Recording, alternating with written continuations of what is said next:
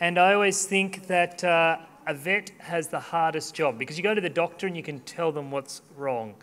However, you go to the vet with your horse and you say, I think this or that might be the issue. And then we add in games and complications of our athletes. So we're very fortunate to have the Equestrian Australia Para-Equestrian team vet here with us. She's been our FEI vet for the first show in a very busy schedule. Please make her welcome, Janine Dwyer.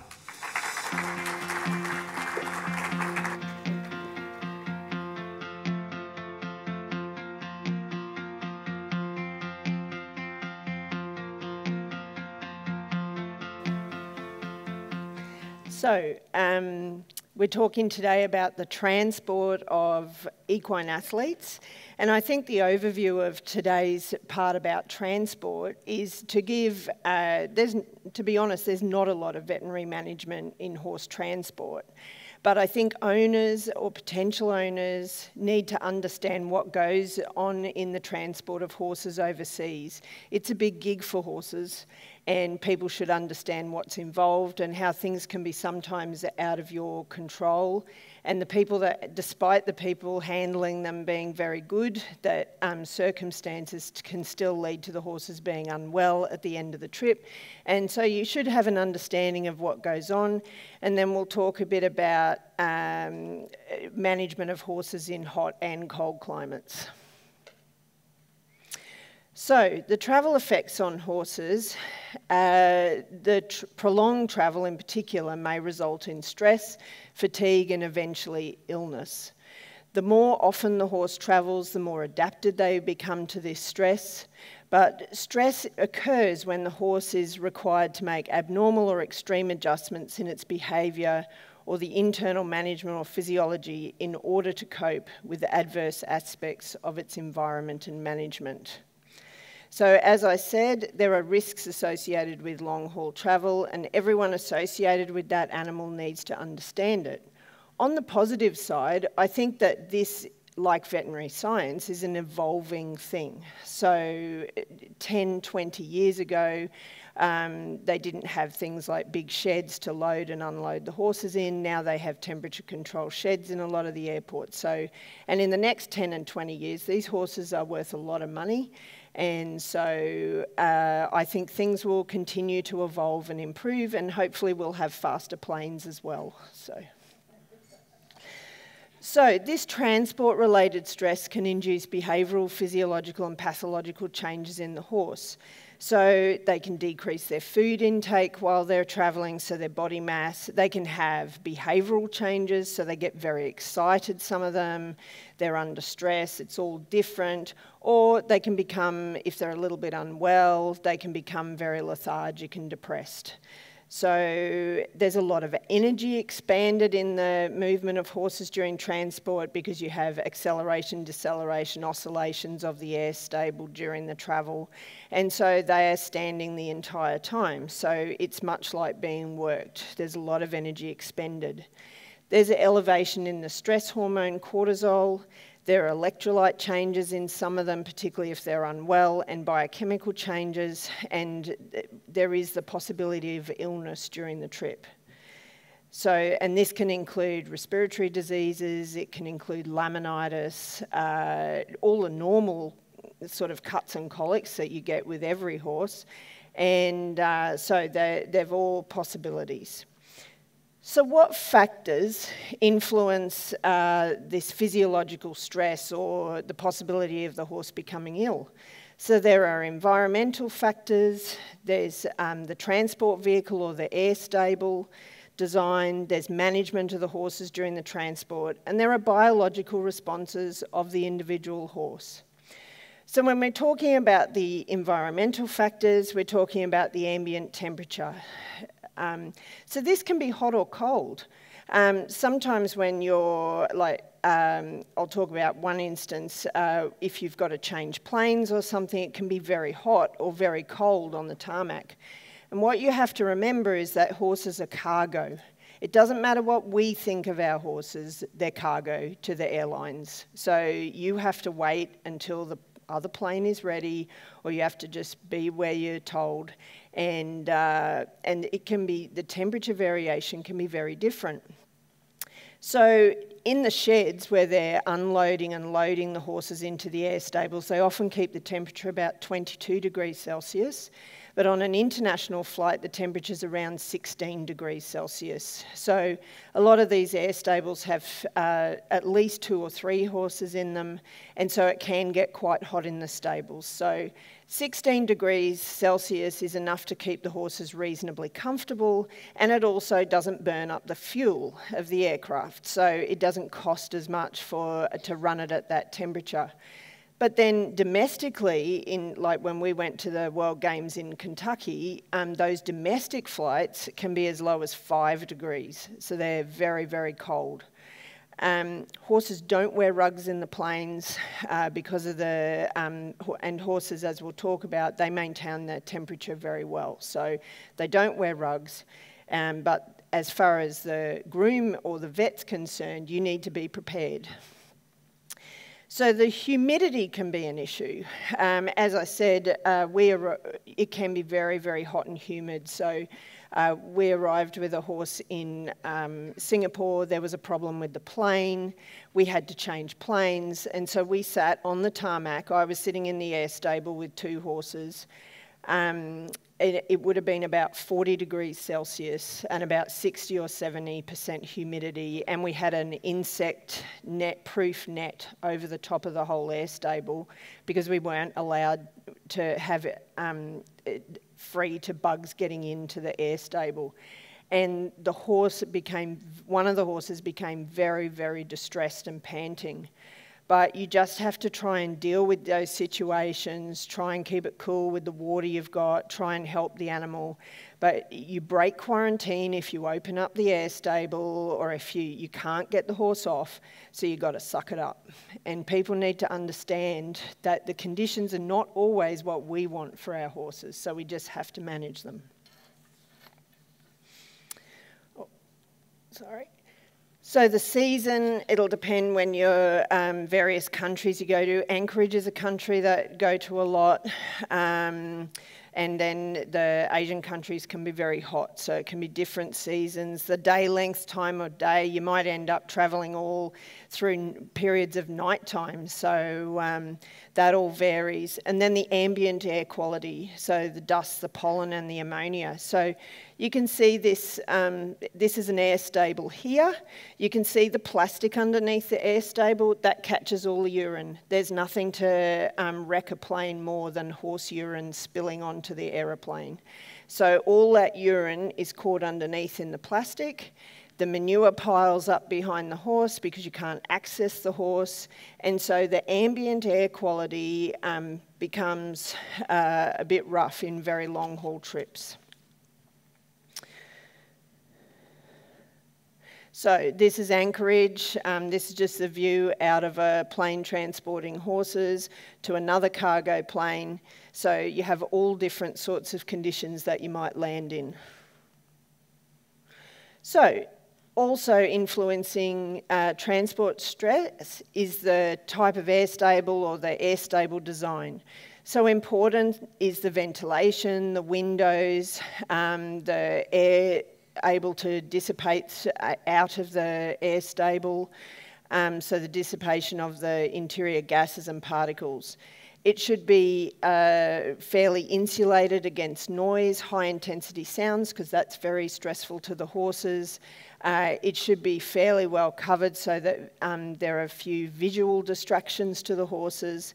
And then they should have good suspension because there's a lot of vibrations and oscillations and acceleration and deceleration. And a group of Japanese did a study and they found that heart rate is markedly increased with acceleration of a transport vehicle. So people should remember that when they stamp on the accelerator with their horse float or the horse truck, that it's quite stressful for horses and they have to be able to balance in those. And there are good pilots that will be very considerate to a group of horses in their takeoffs and landings and try and be as smooth as possible. So at the end of the day, horses are cargo. So that's the horse stable up on the left there, next to the car and the other cargo. And actually, while I was researching this topic, I came across a report from a US vet who said that they got loaded with a bunch of tigers being transported. And then Rosie Ryan tells me that a long time ago, they got loaded with a giraffe. So you can be loaded with anything. So they are just cargo. So the management of horses during the transport can contribute to their stress. So the frequency and duration of stops, the feeding and water. So like to feed hay throughout the horse's flight, and they start off with the chest bars up and the hay bales high and tied up reasonably short. And once basically the seatbelt light is off, then the bars can be dropped to allow the horse to drop its head and eat off the ground. And then water's offered at regular intervals. But a lot of horses won't drink until they're about 8 hours into the flight. And that's okay. They're doing a bit, as I say, they're moving around a bit and balancing, but they're not going to become dehydrated unless they have an illness in 8 hours. So some of the companies will give an electrolyte pace mid-flight, but generally most of them cope fine and start to drink after about 8 hours. So the method of horse restraint, as I just alluded to, if they're travelling for more than 8 hours, well, 6 to 8 hours, they shouldn't really be kept cross-tied.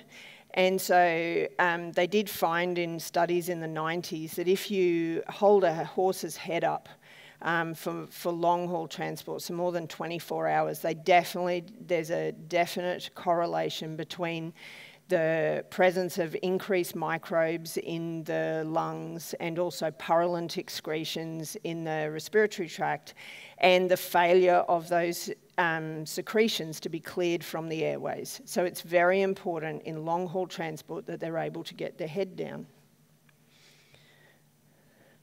So this is one of the horses coming into Hong Kong Paralympics. And you can see there are 2 horses in that stable. The water is all in front. The feed's gone because that's been taken out and got rid of as they're coming into the sort of the quarantine type situation. But there's not a lot of room in front of those. And if you're travelling as a vet, your gear's got to be in front of them. So you try to minimise the amount of stuff that goes with a horse. So you try not to send the equissage machine and the saddle and all that with the horse, because all it means is that all that stuff is piled up and you can't get the bar right down to allow the horse to get its head down. So minimal stuff goes with the horse. And then the grooms have to have their gear in front of an air stable and the vet has to have their gear in front of the stable. So the vet takes very basic gear, basic fluids. You've got to remember too that it's very dark in these air stables in the plane. And it's very, very confined. So you can't do a hell of a lot. So just the basic drugs, sedatives, colic, that sort of thing to be able to manage most crises. So this is obviously a standardbred going into a 3-horse air stable. You can see how limited the room is. That's quite a big horse. So when travelling our elite athletes, we do like to have 2 horses per stable, but obviously on this trip, I think that a friend of mine gave me these photos to show you, and he's done a lot of travel with dual hemisphere stallions. So some of them are worth a lot of money and they're still in 3 stables, but I do know that Equestrian Australia generally sends 2 horses per air stable. Just to give them a bit more room. And you can see all the air stables in the temperature-controlled building, locked and loaded, ready to go. So the other factors influencing its transport stress are the individual horse. So their sex. Are they a stallion? Are they a mare in season? What's their age? So elite athletes are probably going to be older, more experienced horses, but there are plenty of young horses that are transported. So it's going to be very stressful for a young, inexperienced horse. What's their prior exposure to that type of transport? How do individual horses respond to surrounding horses? They might be put with a horse they've never met. How are they going to respond to that? How are they going to respond if the horse goes berserk next to them? All those sorts of things contribute to an individual horse's stress. What's their vaccination status, and what prior or subsequent exposure to potential pathogens will they have? So they will, just like us on an aeroplane, they will be exposed to different pathogens on planes.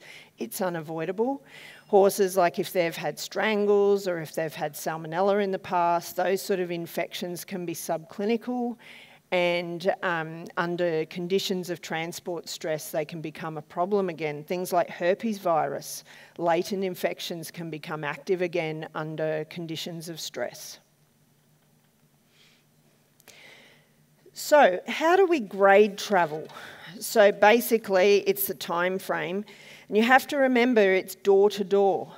So it's being transported from pre-export quarantine in the truck to the aeroplane, and then at the other end from the aeroplane to wherever they're next going to be housed. So this is an American type system. We went this way from Kentucky to Kentucky Horse Park, where they back the horses in, and they're just cross-tied in the trucks like that. So it's door-to-door time. So less than 12 hours is short haul, 12 to 24 hours medium haul, and over 24 hours is long haul.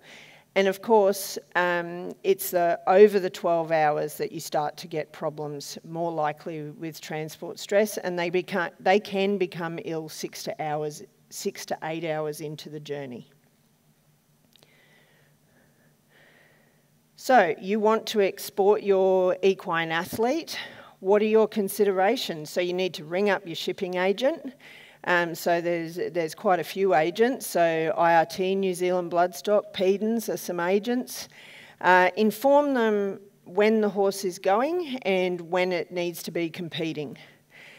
You've got to factor in any pre-export quarantine period, and that can be up to 30 days.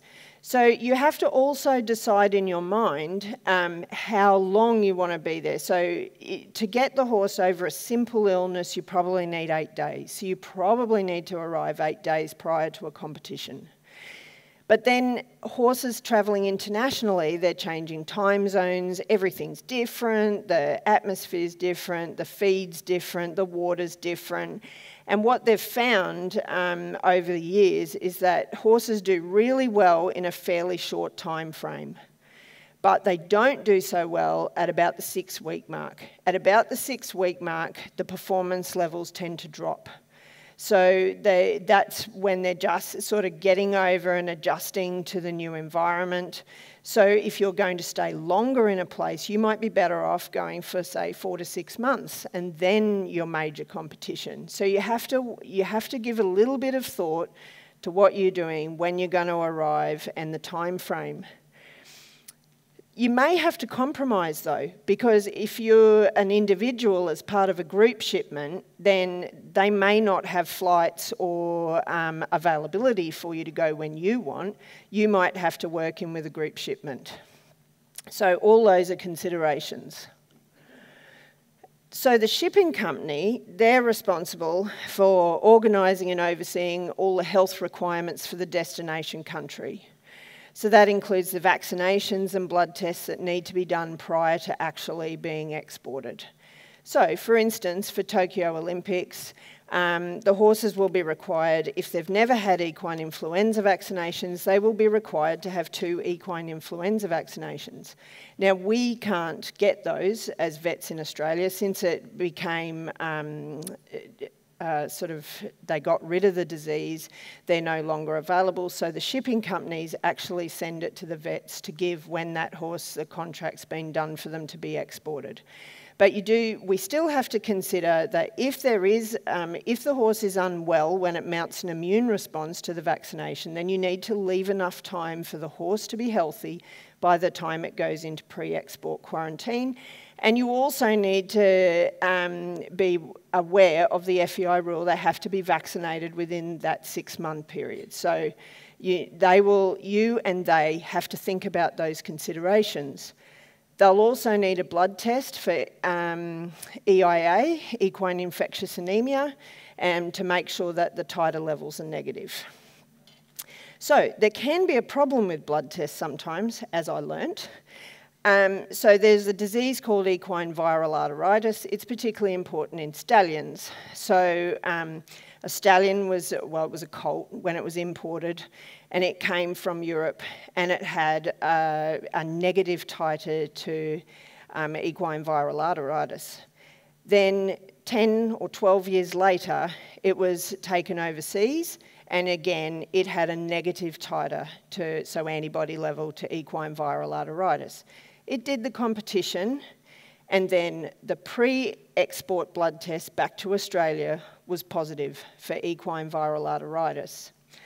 So what happened, because we could not quite understand how this happened, is that the sensitivity of the testing that was done in the third instance was different to the sensitivity of the testing done in the first two instances, and the horse actually had very low positives in both the first instances, but it met the requirements for a negative equine viral arteritis test. But it didn't meet the requirements for the third equine viral arteritis test.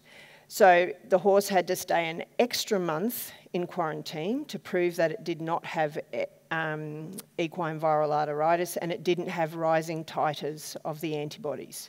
So these little things can be hiccups, and that's an extra month of quarantine cost in a foreign country that can happen. The shipping company is also responsible for the road transport from the pre-export quarantine to the aircraft, and then the loading of the horses onto the aircraft and the journey. So here they are. Now we have really good sheds. Most countries have really good sheds that, as I said, temperature controlled, that they can load in. That's because 20 odd years ago, they had at least one incidence of horses getting away on the runway. Not good. So now they can't get away at all. It's temperature controlled, and they can load them very safely. So, putting the horse on the plane.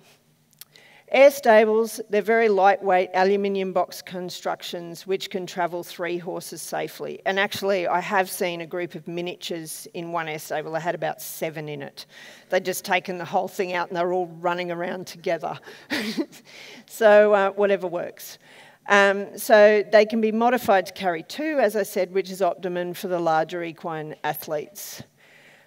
Once the horses are contained in the air stable, they're then transported and loaded onto the plane like baggage and lifted up into the plane on a hydraulic lift. So this is quite stressful for the horses because it's quite noisy and there's a lot going on. So here they are being transported in the air stables all in a group and ready to get on the plane. They come into the low rollers here, and the mechanical rollers just zoot them along to there, and then they go up on the hydraulic lift. And you can see these are covered completely.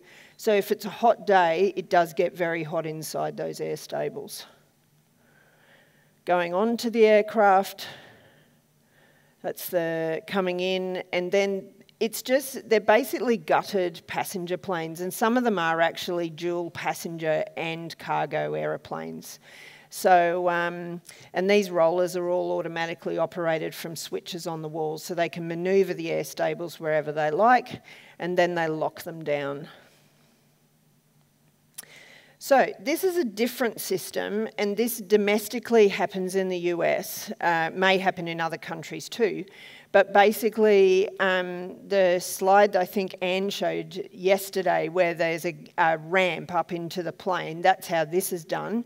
And they run the horses up into the plane just in hand, and then they build the stables around them. So they just lock them in. And we travelled that way between LA and Kentucky, and with the Japanese endurance horses and 30 odd other horses on the plane. Our event is one of our dressage horses.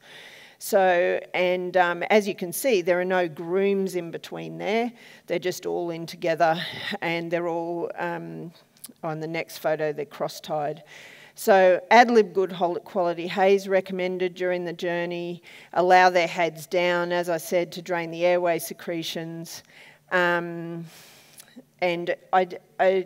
no rugs, but do think carefully about boots too, because I forgot to mention that when horses have shoes on, I think if you've got your own farrier, particularly if you're only going for a short period of time, it's probably best not to take the shoes off to travel. So just wrap the shoes in Elastoplast 4 or 5 rounds just around the shoe, because horses stamp their feet a lot during the travelling process. And so if they stand on their shoe, it is very, very difficult to get in there and fix the problem.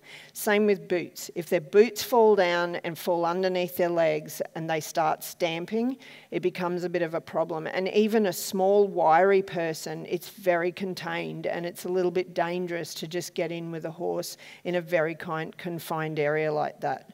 So you have to think carefully about what you send the horse in. So again, you can see the panels on the side that they build it with, and then they're just cross-tied there. So peering over the cargo, that's their view out the top of the air stable. And you can see along the sides, there's not very much room to access the air stables. So the grooms and the vet, there are often only 4 or 5 chairs on these planes. So not many people go with these horses. So there's a ladder down from where you sit, and most companies now recommend that, well, they insist that you sit during takeoff and landing, that you are in your seat with your seatbelt fastened. And I did get to go in the cockpit when we landed in LA at night of a 747. I don't need to do it again, but you get to do some things that are really incredible. But yeah, you must be seat belted in. So the horses, they're usually pretty quiet during takeoff and landing. But you do, on some of the planes, you have to take an oxygen cylinder down each time you access the horses, just in case there's depressurization occurs when you're on the plane. So, post-flight, body temperature needs to be monitored closely. So take the temperature at least twice a day post-flight for 3 days. It should be under 38.5 degrees Celsius.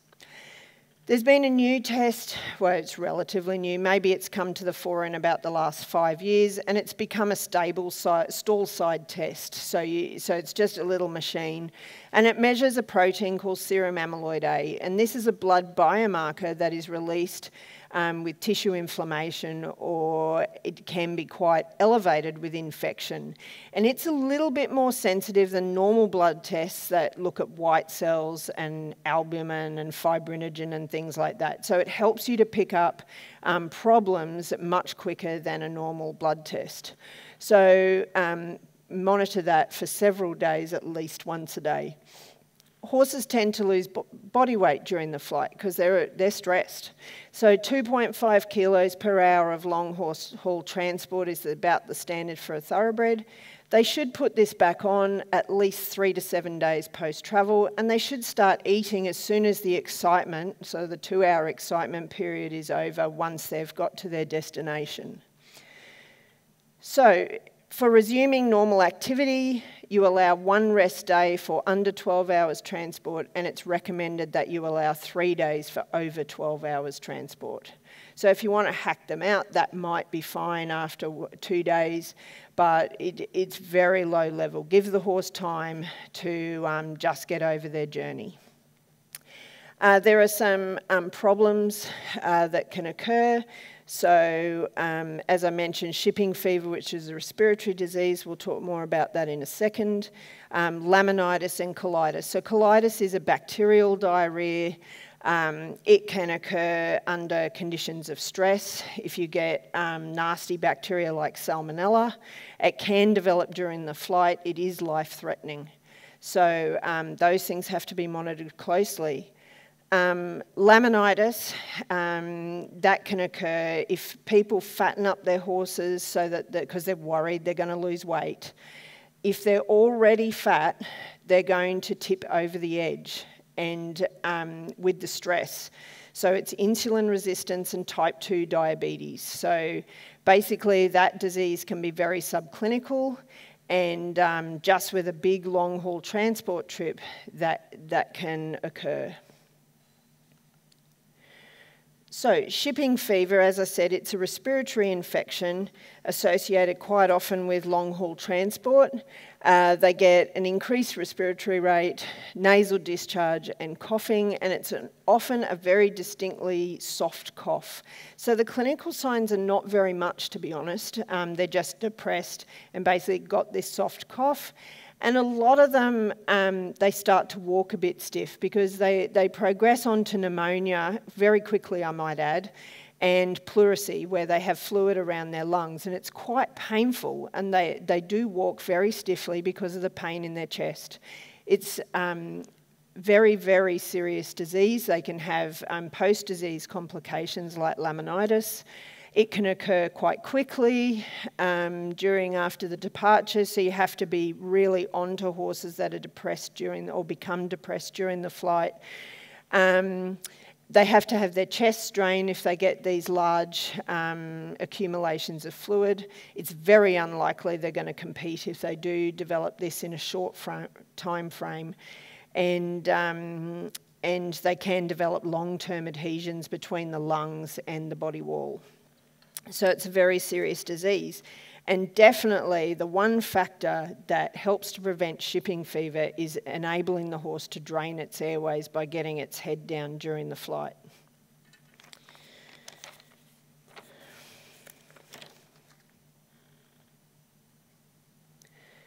So the summary of recommendations: do not put a horse suffering respiratory disease, insulin resistance, or any other illness or in any form on long-haul transport.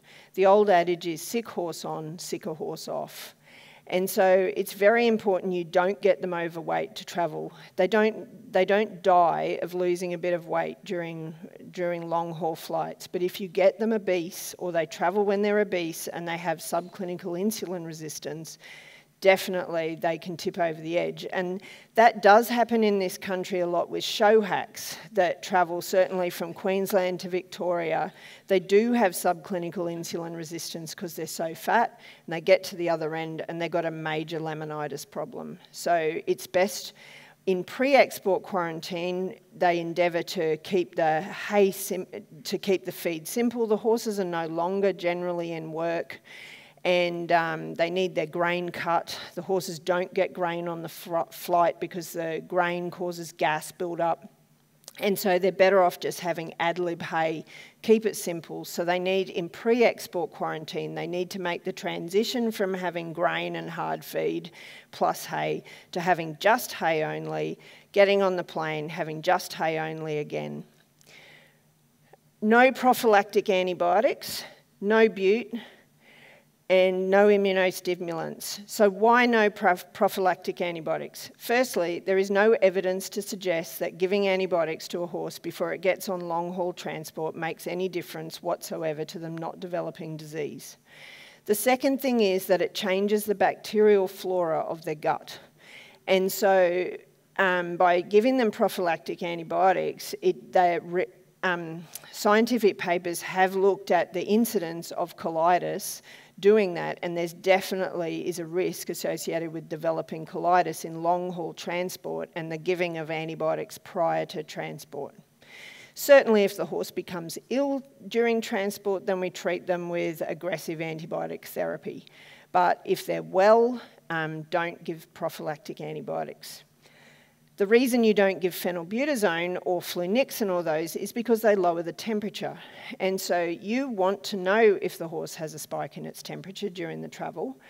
And by giving it anti-inflammatories, that may delay you actually realising that there's a problem because the temperature won't spike. So it's advised not to give anti-inflammatories. Water's to be offered regularly. It is better if they're relaxed and allowed to urinate, and again monitor the temperature twice daily for 3 days after long-haul travel of any kind. So we get to the next part of the topic. We've got our horse to the destination, or we're at home in Queensland, and we're going to talk a bit about heat, managing horses in hot climates. And you need to understand a little bit about how horses control their core body temperature. So there is an organ in the base of the brain called the hypothalamus, and this is the controller for the body core temperature. And this receives a whole heap of information from receptors in the internal organs and in the skin, and it also receives information from the blood in the carotid artery that's bathing the hypothalamus. So it reacts in response to body temperature. So the set point is a very narrow limit at which the body desires to control its temperature. And the hypothalamus then sets off a chain of reactions that trigger behavioural responses like seeking shade or going in the water, and physiological responses, so vasodilation, so opening of the blood vessels, or vasoconstriction. You know, we get hot, that's vasodilation, and we get cold and you look blue, that's vasoconstriction. And horses, you can't see what colour they are, but they do exactly the same thing in hot and cold weather. So the hypothalamus regulates this at narrow limits. It can be changed, so horses can be acclimatised to hot conditions. So I think it's really great we're a hot country and we're going to compete in Tokyo, because our horses are acclimatised to hot weather. So that set point is going to be a little different to horses from cold climates. So this is my very fat broodmare in summer sweating up a storm. So you need to understand the mechanisms of heat transfer in horses to understand how to cool your horse. So there are 4 mechanisms of heat transfer. There's evaporation, and it's a bit of theory, but I think this is quite important. So evaporation occurs when it turns the liquid, which is sweat, into a vapour. So you need a vapour pressure gradient between the sweat and the vapour for that to work. It also occurs through the lungs because you have a very large surface area of the alveoli in the lungs, or the air sacs in the lungs. So that increases your surface area. So panting is the other way that horses can get rid of heat. Radiation is a very fast way for heat transfer, and this is electromagnetic waves. And so this is threefold. So it comes from solar radiation, there's reflected solar radiation coming up from the ground, there's ground thermo-radiation, and there's also radiation coming off the horse. So this relies on a temperature gradient for this to occur. You then have conduction, which is a transfer of energy and loss of heat by direct contact. So when your saddle cloth is on the horse, your saddle cloth becomes hot because there is a transfer of energy across those 2 objects. And then you have convection, which is heat transfer within a fluid. So this occurs, the muscles are pumping and there's blood flow in the muscles, and then it's moving blood all around the body. So there's a loss of heat through the rest of the body from the muscles as well. This is convection. It also occurs if you're throwing water over the horse and it's transferring the heat from the sweat to the water that you're cooling the horse with. And that's a slow transfer as well, depends on the density of the fluid. So those are the 4 ways that horses can lose heat or gain heat. So horses are very inefficient. They produce they have massive metabolic muscular production. So the muscles produce a lot of energy, and 20% goes into work and 80% goes into heat production. So sweating is the major form of heat release, and there's only a small surface area from which sweating can occur. But sweat losses can be as high as 10 litres per hour, and they can account for about 75% of the heat loss. The remainder of the heat is stored, or it's got to be lost by other means. So when conditions are high humidity and the ambient temperature is high, evaporation will be limited because the vapour pressure between the sweating and the air is small because it's very humid. Dehydration can also reduce the conductance of heat from the core to the periphery, and we'll talk a bit about that later, just because blood flow is reduced. So there are sweat glands in haired and relatively hairless skin. Sweating produces both ions, although not like in humans. In humans, we lose a lot of ions in sweating, but horses lose fewer. But particularly sodium chloride and potassium. They produce a lot of fluid, and they produce a surfactant called latherin, which is responsible for helping dissipation of the sweat. Adrenaline is the chemical responsible, so the hypothalamus stimulates physiological systems using adrenaline to cause sweating, and that's why in cases of horses that can't sweat, anhidrosis, we use very tiny concentrations of adrenaline to try and test how much they're actually able to sweat. So this is the fight or flight, the energetic hormone. But the sensitivity of sweat glands to adrenaline does differ between breeds. So Arabians are definitely the masters of being able to keep heat control.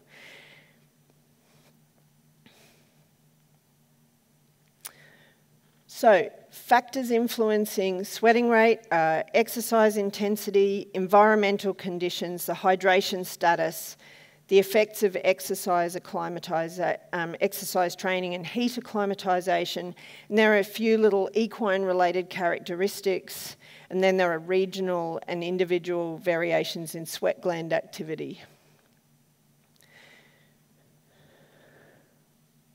So, the exercise intensity. The higher the muscle activity occurs, the higher the body temperature becomes because the heat's being stored and there's not enough sweating occurring. So that's negative feedback system to the hypothalamus, which is producing more adrenaline, which in turn produces more sweating.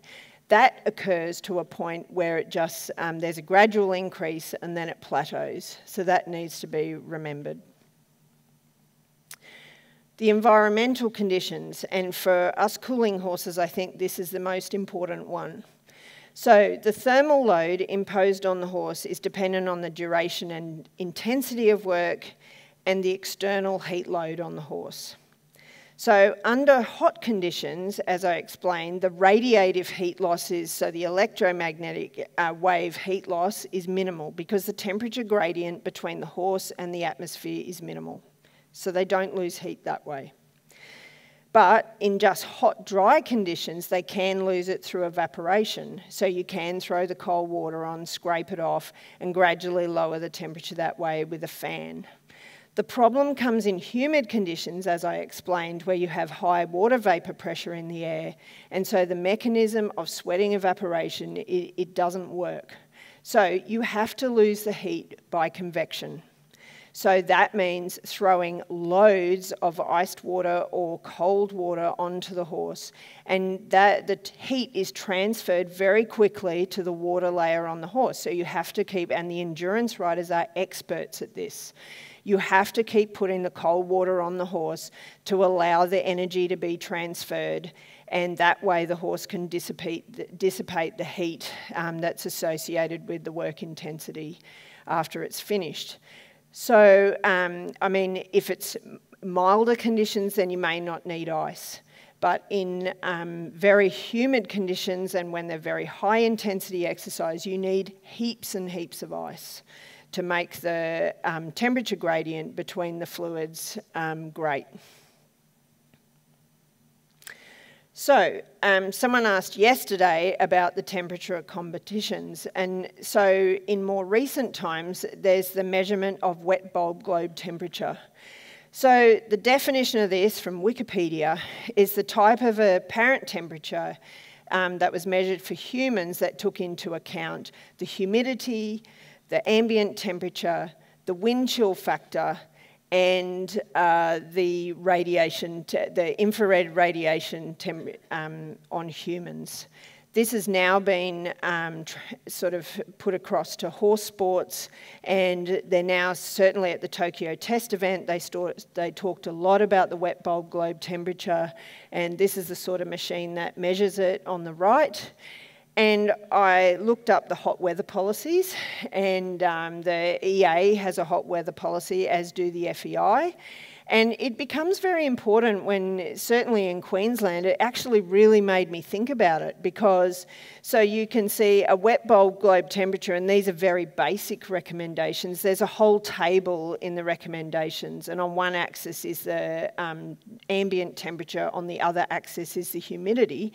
But 30 degrees Celsius and 45% humidity, there doesn't need to be changes to the normal competitional format.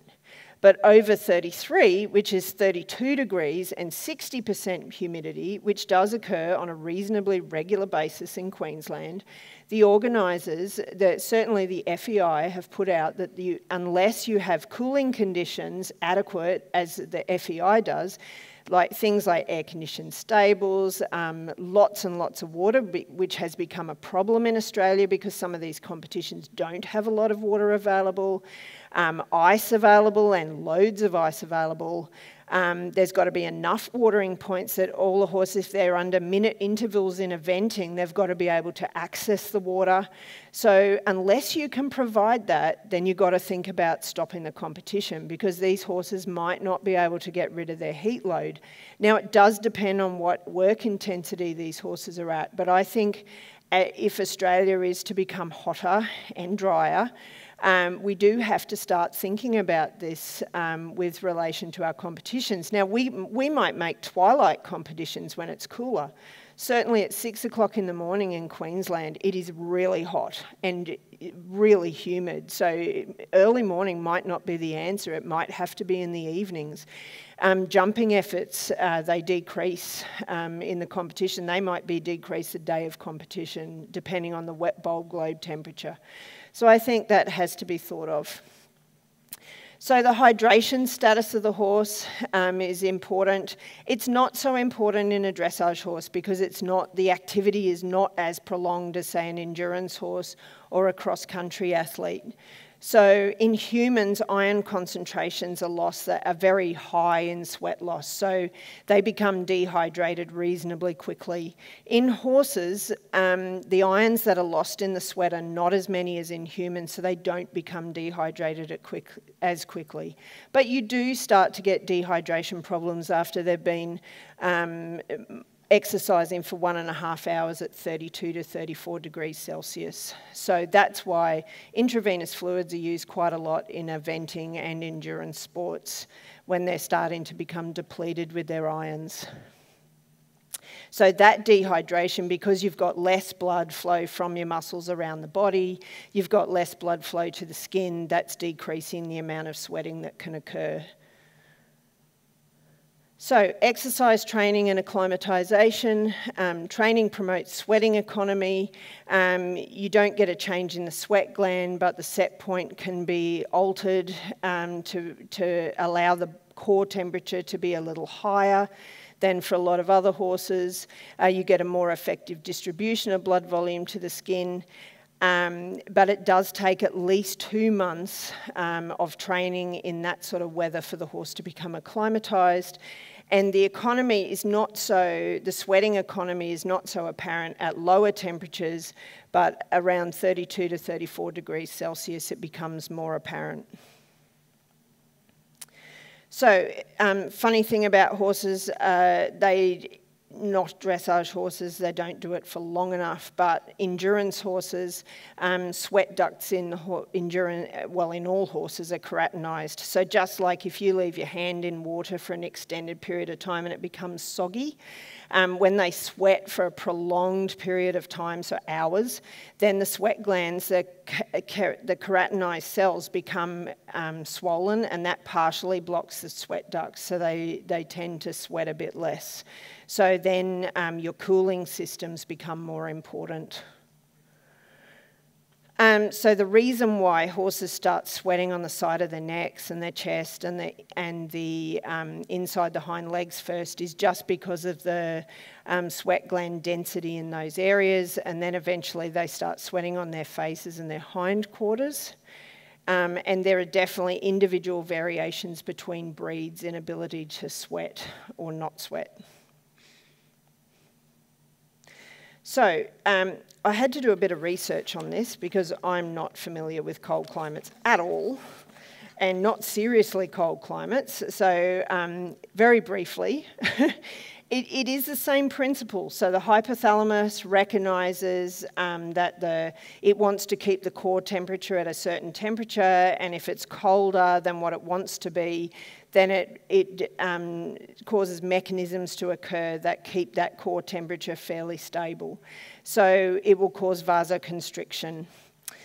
So and horses do get climatised to a cold weather. So in acclimatised horses, they can quite comfortably have their skin temperature as low as 5 degrees when they've measured it with little thermometers. So they're very, very tolerant to cold weather. But it's also the same principle in that once the muscles, if you're exercising them, once the muscles start to work, they start producing the heat. As the work intensity increases, then the heat dissipation mechanisms cut in. So, and this occurs even in clipped horses at below zero. So it's all the same principles of heat, of hot climates. So there was one experiment that the Swedish group did at -2 to -8 degrees Celsius. And the take home was that if you're low intensity exercising, so say trail riding through the snow, then even haired animals should wear a blanket, so that the cold defence mechanisms aren't brought into play so much. But as the exercise intensity increases, the blanket can be removed, and then further increase in exercise intensity, they need to be able to dissipate the heat. So hairy animals don't dissipate the heat as well. So the heart rates and the respiratory rates didn't recover as quickly as they should have in animals that weren't clipped. So the take home from the experiment was that at high intensity of exercise, so horses in high training, they should still be clipped to allow the sweating to get away and evaporate. But when you've got a layer of fur on the horse, that is limited. So, just as a sum up, for cold temperature, you do need to warm your horses up a little longer in cold weather so that the muscles get a chance, the blood flow gets moving through the muscles, and they get more of a chance to get going. And similarly, with the warm down needs to be a bit longer. In hot temperatures, the horse needs to be offered water at regular intervals. You need to think about the type of weather that you're riding in and adjust your cool down accordingly.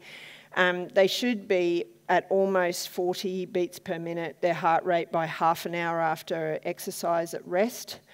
You need to keep cooling them until they do. You need to cool them until they're at least a temperature of 38.5, and then if it's hot, don't let them stand around because it can go right back up again. So you need to keep either walking them or cooling them, or you need to give it some thought when you're competing with high intensity exercise. And I think that sums it up. Thank you very much.